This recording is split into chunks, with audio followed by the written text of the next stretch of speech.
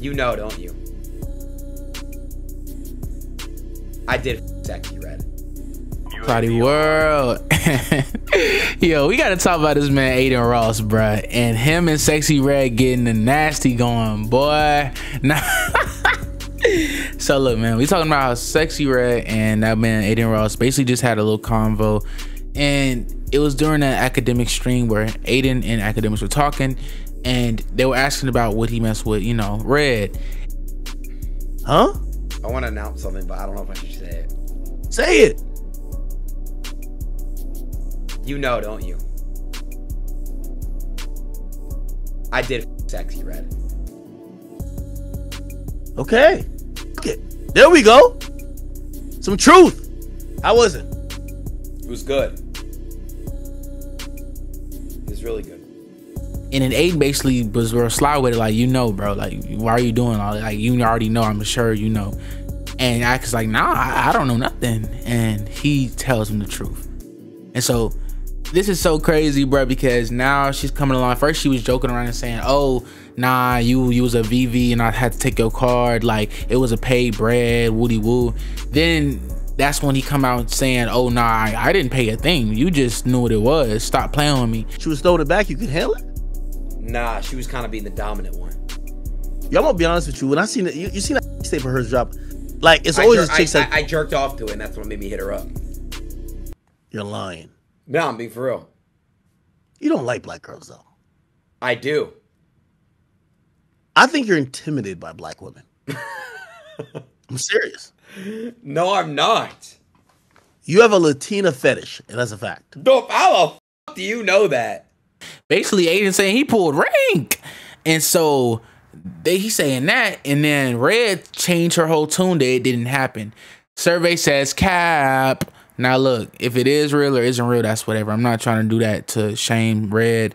I'm very happy that she just had a beautiful young kid. I'm very happy that she's having a very good year. Probably one of the top 5 rapper best years last 2023. Like let's really keep it a buck. Sexy really had a top 5 rapper 2023. Out of the rappers in 2023, the amount of hits she had, viral songs she's had, and collaborations with the biggest she's had, let's not even do that. To, you know, let's respect, at least if you can't respect her for her quality of music or whatever, at least respect the dominance that she did. Let's respect a woman in her craft. So it's real crazy because this man Adin just saying that he got the sauce. He's basically saying that Red was saying whatever she's saying right now, but he's saying that he didn't even pay no bread. And honestly, Red, that's making you look really crazy right now, bro. You just gave it up to that man Adin. Now, I'm not on that type of time, and whether you like what you like, love what you love, all complexions, you know what I'm saying? I ain't on that. But I'm saying, of all the people, bro, of all the, scratch that, all the rich people, bro, of all the rich people, bro, and bro is who you chose, fam. Because honestly, at first, I wouldn't even want to believe it. I thought it was cap off the jump. But then when she said the bread thing, it already made me feel like, okay, I guess everything he's saying is true. And if he say he ain't getting no bread, Adin admitted to giving that man Playboy Cardi $2 million.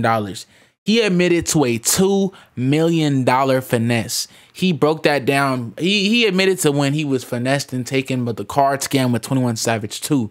Remember the card scam where 21 Savage, it came on Adin Ross's stream, and he came with a few cards to play some gambling, and they were playing big bets, and eventually he ended up losing $250,000, $250,000, and basically Adin in the chat of 30 to 50,000 people said that the cards had obvious marks on them and obviously scratches on them. And when they looked at them, there were obviously marks and scratches. So Adin has never been one to just ignore or lie when he's been finessed. Like, at least he's been honest about what he's done, and, you know, basically never really got caught capping. But survey says, bro, alarm going off, bro. I had to just think about that. He really hasn't really lied about when he's get caught capping, bruh. It's really crazy, bruh.